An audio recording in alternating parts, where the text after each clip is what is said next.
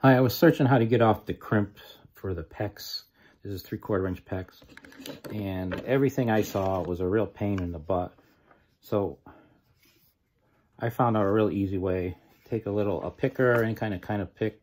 Anything small you can use. A small like eyeglass screwdriver.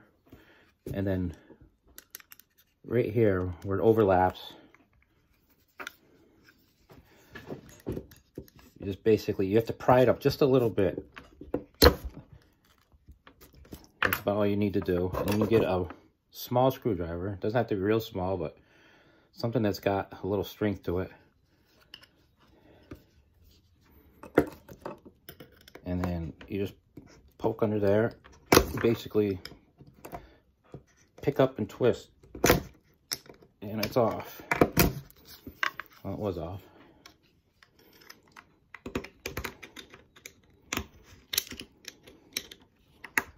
Of course, this one's going to be a pain in balls.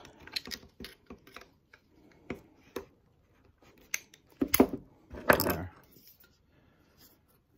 And then it slides right off. I hope this helps.